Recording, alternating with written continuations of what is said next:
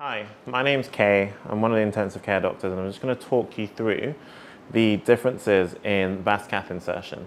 So we're at the point with our patient where, as you would have seen before, we've found the vessel, punctured the vessel, inserted the guide wire.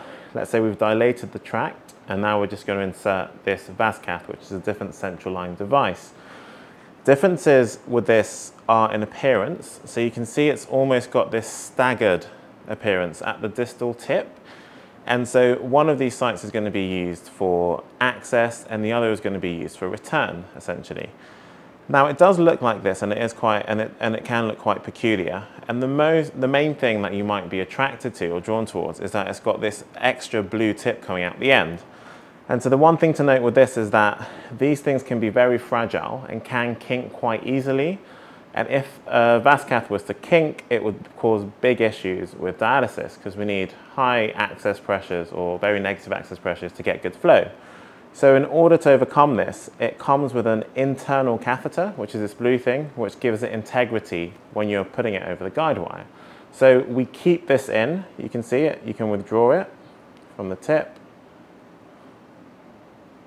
I'm just going to unclamp my line because that's what's causing some resistance.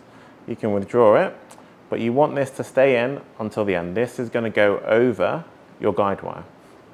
Just before we do this, one point I want to raise to you guys is that the guide wire for a VasCath is a lot thicker than the ones you'd use in a CVC. And so the usual dilator that you'd use for your CVC, you just can't get it over. It's not got a large enough hole.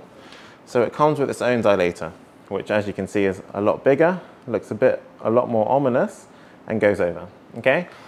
Of note, whilst talking about this point, is that because you're making a larger hole, these, because you make a larger hole, when you're doing a VasCath, they do tend to bleed more, okay? So don't be alarmed by that.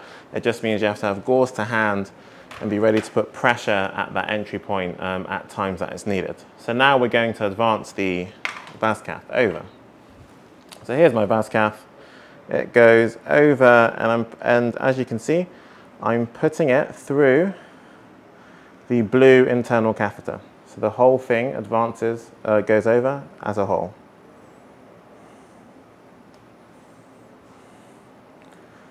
And now we're just going to assume that we've dilated this tract already. We're advancing it. Again, I can see that it's already come out the end, so I can see both sides of my guide wire immediately.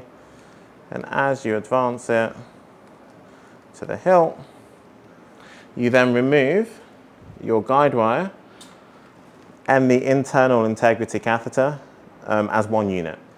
If you don't remove them as one unit, just remember to remove both. But it's just easier to remove them as one unit.